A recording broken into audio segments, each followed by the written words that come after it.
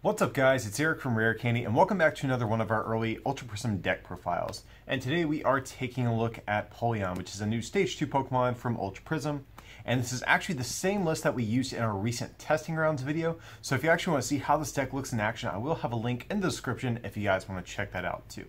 And also, if you are new to the channel and unfamiliar with those testing rounds videos that we post, they typically feature kind of our early, unrefined starting points to begin testing from. So there might be a few things in this list that we could potentially tweak or improve, but just something to keep in mind as we're going through this deck profile. So for Empoleon, if we are playing that, of course, that means we have some Piplups in this deck. And there are two Piplups in Ultra Prism, but we are choosing to play this one just because it has 70 HP. Now, there is one with 60 HP that has a slightly better attack, but like I said, I think the extra hit points does make a bigger difference just because things like Buzzwole GX won't be able to knock you out as easily. Decks that might rely on Espeon EX to do big de-evolution plays like Decidueye, for example, have a much harder time when basics are 70 hit points, not 60.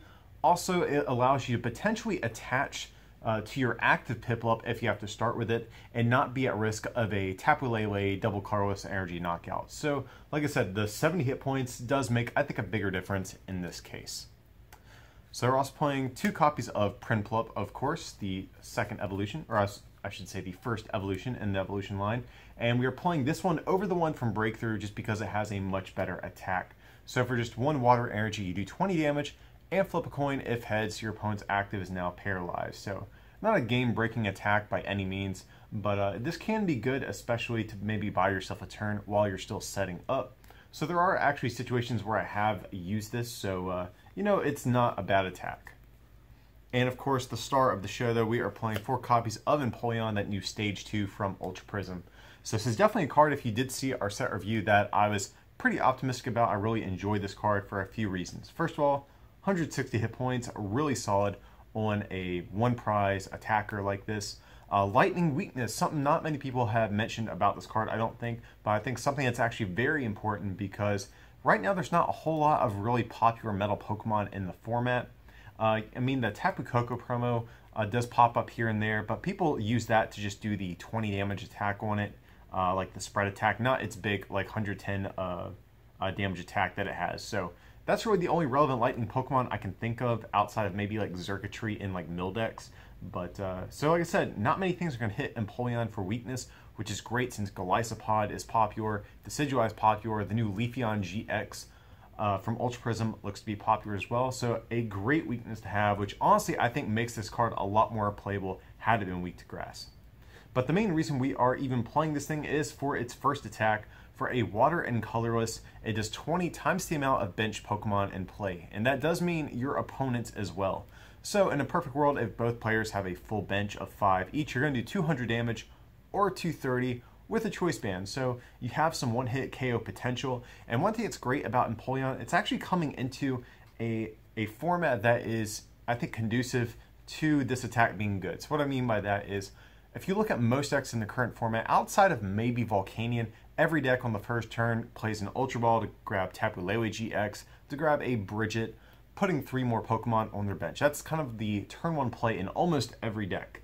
So when you have a format like that, that actually sets up Empoleon to be a half-decent attacker. Another popular card in the current format is Zoroark GX, and Zoroark GX is reliant on having a full bench to do the most amount of damage. So with these two things in mind, I think Empoleon is actually coming into a pretty good format, kind of setting itself up to do kind of okay. Now, of course, your opponent can play around this. They can try to limit their bench size, but I would still argue if they are doing that and not playing down Pokemon that they want in play, that's still helping you in a way, even if you're not able to take a big one-hit knockout on them. So this attack, really solid. Like I said, your opponent can probably play around the attack, and you might not hit for that perfect 230 like you're obviously aiming to, but nevertheless, still a very, very powerful attack in my experience. With the choice band, you're usually hitting around 190 with this card, so that's still a pretty good amount of damage. So Empoleon does have another attack, not quite as useful, but there are certain situations where it is half decent. So for 2 water and a car wash, you do 90 damage, and then you discard an energy from your opponent's active Pokemon. So there's certain situations, like let's say your opponent is kind of smartly playing around your Empoleon and not benching a lot of stuff. Depending on the deck you're going against, you can just throw down another energy, soften up their active Pokemon, and discard maybe their only energy. If they're some sort of Zoroark GX deck where they only have one energy attached that powers them up, you can discard their only energy that's powering up any of their attacks. Or just anything in general that doesn't have a lot of great energy acceleration, this attack can be great against. So, it's very situational, but if you time it right, it can be kind of powerful. But like I said, the main star of the show is going to be that first attack. And typically in the past, I've been very critical of these types of Stage 2 Pokemon where you have, these 2 energy attack costs, and the card doesn't have any energy acceleration built into it, and they're kind of hard to power up. But the reason Empoleon is good is because you have to remember this is a water type. You have access to Aqua Patch to ensure that you can keep streaming Empoleons throughout the course of the game, never kind of missing a turn without attacking. So Empoleon, like I said, has a ton of great things going on for it, but it does have support Pokemon alongside it as well. So since Empoleon does require us to have Pokemon on our bench, we need some good bench sitters to sit there and fuel our Empoleon's attacks. So one that I really enjoy is Octillery. So we are playing a 2-2 line of Octillery. It's, of course, that Octillery back from Breakthrough has that Abyssal Hand ability. Once during your turn, you may draw until you have 5 cards in your hand. It's been, kind of a playable card for the longest time. You guys are probably plenty familiar with it. And one thing you might be thinking is, well, wait, in the past, Ninetales GX has played Zoroark GX instead of Octillery because, you can discard your energies with Aqua Patch and stuff like that. So why aren't you playing Zoroark GX instead of Octillery? And it comes down to a few things. The main one, though, is that Empoleon only gives up 1 prize, and I don't want to give our opponent any other chances to kind of get around, having to knock out 6 regular Pokemon if possible. They might be able to knock out 1 Tapu Lele of ours, but after that, they need to basically just knock out non-GXs from there. So playing Octillery helps out with that strategy, forcing them to keep knocking out all of these non-GXs and EXs, taking only 1 prize at a time. So that's why we are running the Octillery here. Another reason that I think Octillery is fine to run is because there's Glaceon GX coming out of Ultra Prism. Now, granted, it remains to be seen how popular Glaceon will be, but with that ability that it has shutting off abilities for other GXs, Octillery could actually be better than Zoroark for that reason as well. But like I said, the main reason is because it will force our opponent to only take 1 prize at a time. So that's why we are playing the 2-2 line of Octillery. And a quick note, we are playing the Ion Pool Remoraid. There are 2 Remoraids from Breakthrough, but I think this is the better one to play. The other one lets you switch Remoraid with your bench Pokemon, and the reason we don't want that is because that means that water energy will stay on the Remoraid that is on the bench. We actually would prefer to discard it to retreat and be able to use Aqua Patch to get that energy back out. Also, Ion Pool can actually be a half-decent attack against certain decks, so let you discard a Stadium card in play. So if you are going against something like a Gardevoir deck that plays Parallel City, or maybe some sort of Garbodor variant or something that plays Po-Town, there are stadiums in the current format that are worth actually knocking out. So Ion Pool, I think this is definitely the preferred Remoraid in the deck. So next up, we are playing 1 copy of Alolan Vulpix. So we are playing Vulpix just for that beacon attack that it has. For 0 energy, search your deck for 2 Pokemon and put them into your hand. So ideally on the first turn, you can play Bridget, search out a Vulpix, maybe a couple Piplups, then retreat into Vulpix and use that beacon attack to grab some more evolution pieces out of your deck. Pretty straightforward card. One thing that's kind of important to note, this deck does not actually have a GX attack at its disposal, so you actually could, in theory, maybe run Alolan Ninetales GX as a one-of, or maybe the baby Alolan Ninetales, just because this deck already plays Aqua Patch as it is. So, you might be able to play one of those. I don't play that in this list, but like I said, I do think that is an option for you as well. So we need some more bench sitters, and a half-decent one right now is going to be Mr. Mime. So we're playing Mr. Mime for that bench barrier ability, prevent all damage done to your bench Pokemon by attacks. So right now, at the time of filming, Buzzwole, pretty popular Pokemon, very good against some of these low HP evolving basic decks that have, 60 hit points. Luckily our Piplup does kind of help against Buzzwole, but nevertheless we need bench sitters anyways, so Mr. Mime I think helps against those types of decks. Or maybe decks that run the Tapu Koko promo and are going to try to de-evolve us by setting up a bunch of de-evolutions. So, maybe Mr. Mime is handy there. So we'll have to see how useful it is as the new format develops. Like I said, this is kind of based on the current format for Crimson Invasion, so this is definitely a flexible spot in the deck. One card I actually have been thinking about trying out is Shining Celebi. That could be a replacement for Mr. Mime if the spread decks don't seem to be a problem for Empoleon. But one reason I've been considering Shining Celebi is because if your opponent is smartly playing around your Empoleon and you're not able to knock them out in one hit, if you're playing Shining Celebi, you can actually copy Primplup's attack, potentially paralyze them, and keep them in the active spot for you to knock them out in one hit with Empoleon on the next turn. So I think that's an option as well, so I definitely think this is kind of a flexible spot in the deck. But like I said, for now we're going to try the Mr. Mime out and see how it does. And to round out the Pokemon line with debatably the best bench sitter in the whole format, we have 2 copies of Tapu Lele GX for that Wonder Tag ability. Let's just search out supporters out of our deck. Pretty straightforward card. You guys are probably familiar with that. So up next for our trainer cards that we are playing, we're playing 3 copies of Cynthia. This is a new supporter from Ultra Prism. Shuffle your hand into your deck and draw 6 cards. So just a nice form of shuffle draw, particularly in the early game when we still have a lot of things like rare candies and Empoleons and evolution pieces, maybe in our hand. We might not want a Sycamore, so having Cynthia as another shuffle draw option I think really helps preserve this deck's resources and prevent you from discarding things you don't want to get rid of so early. But we are also still playing 3 copies of N, even though we are already playing Cynthia.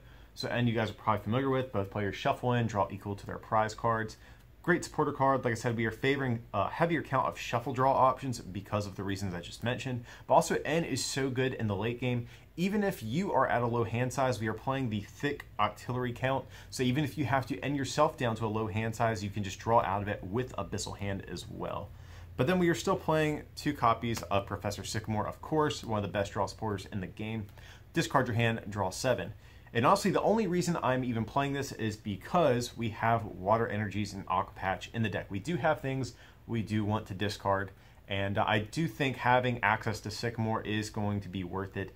And also, there's certain times where you don't mind discarding your hand. You might have, a handful of stuff you don't need, and you can just discard it, get a fresh hand of 7. So, it's definitely good, but like I said, the main reason I'm playing this over just a straight 4 count of both of the shuffle draw supporters is because we do have Water Energy in the deck that we might want to discard at some point. So that's why we're playing a couple copies of Sycamore still. Then up next, 3 copies of Guzma, of course, just to choose what we want to take knockouts on. And of course, 2 copies of Bridget just to, search out 3 basics out of our deck on the first turn of the game. So nothing too crazy about the supporter count. Going on to the rest of the trainer cards, we have 4 copies of Ultra Ball, of course, to search out any Pokemon out of our deck. And since you discard 2 cards from your hand, you can, of course, put Water Energies in your discard pile as well. 4 copies of Rare Candy, of course, that way you can skip that Primplup evolution sometimes and just go straight into Empoleon and start attacking a little bit quicker. So like I mentioned a couple times, we do play Aqua Patch in this list, so you get a Water Energy out of your discard pile and attach it to one of your benched water Pokemon. So like I said, Empoleon's attack cost can be slightly awkward, but since we are playing these, it's kind of easy to keep streaming Empoleons throughout the course of the game. You rarely ever miss an energy attachment as a result.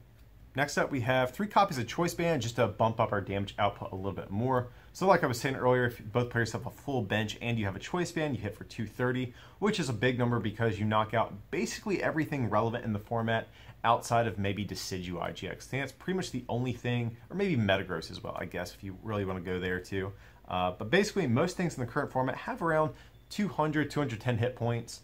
Like I said, 230 is usually the max that we see with Gardevoir GX. So Choice Band really just helps with the numbers to ensure that we can take one-hit knockouts. But we're playing a couple of other tools. We're playing 2 copies of Floatstone. So unlike the Alolan Ninetales variant in the past where they play things like Tapu Koko that has free retreat, this deck actually does not have any Pokemon with free retreat, so it's actually incredibly important that we do play a couple of copies of Floatstone. Because one thing, if you notice with Aqua Patch, it accelerates energy out of the discard to your benched Pokemon. So for example, if the Pokemon that you want to attach to needs some energy and you're forced to promote something else, you might find it a little bit hard to retreat the active Pokemon and get enough energy on the Pokemon you want to Aqua Patch to as well. So Floatstone is very important in between turns whenever stuff gets knocked out. We can be able to power up a new attacker and retreat in the same turn basically. So Floatstone, pretty self-explanatory. One copy of Field Blower, so just to discard tools and stadium cards. Luckily for this deck, we are playing a bunch of one prize attackers, so our opponent's choice bands aren't going to be too big of a deal for us. Field Blower is going to be there mainly to discard some stadium cards that could potentially give us some trouble. Like I mentioned earlier, Parallel City and Potown are kind of the big ones. We also have Remoraid to help with that. Hopefully you don't have to attack with Remoraid, but you do have the option. So like I said, there's just not too many things we really want to discard, so I think the 1 count of Field Blower is fine here. And then the last trainer card we have is 2 copies of Rescue Stretcher. So we're playing Rescue Stretcher over Super Rod because we have Aqua Patch to get back energy if we choose to. So the extra flexibility with Rescue Stretcher to get a Pokemon back into your hand is a little bit better. And since we do need a full bench basically at all times, that's why we are playing the 2 count instead of 1, just to make sure we can keep streaming Pokemon throughout the course of the game and always have what we need. And then onto the energy cards, we have 1, 2, 3, 4, 5, 6, 7, 8, 9 water energy. So it should be just enough, you know, between the 9 water energies and Aqua Patches, you should have enough energy to last you throughout the course of a game. So guys, that is going to be the list that we are trying out. Pretty straightforward deck, honestly. And actually, I think this would be a good deck if you ever know someone who's getting into the game and you want to give them a deck to play with. This, I think, would be a pretty good one. Like I said, pretty straightforward, not a whole lot of bells and whistles to it. But, you know, Empoleon, I do think it does have a little bit of potential. You know, being a 1 prize attacker that can hit for 200 plus damage, only gives it 1 prize. I think there's something there. You know, being able to play a bunch of these consistency boosting bench hitters like a thick count of Octillery, Lele, and then having things like Aqua Patch. You know, I think there's a lot of support for this card, and we'll have to see how it's going to do once Ultra Prism is legal for play. But definitely a deck I really enjoy. This is kind of my ideal play style for a deck. I love stage 2 based attackers, and you know, maybe having something on the bench that helps give you some support. So like I said, I'm really a big fan of this play style, and definitely a deck I've been enjoying playing around with. But yeah, guys, that's going to be pretty much it for this one. Definitely stay tuned to the channel. We're going to have a ton of Ultra Prism coverage coming up over the next couple weeks, so definitely be on the lookout for all of the videos that we're going to be posting. But as usual, feel free to like and subscribe, and if you can support our channel by becoming a patron over at patreon.com/rarecandytcg, or by picking up something from our online store at rarecandytcg.com, it would be greatly appreciated. But with that, I appreciate you watching, and we'll see you for the next one.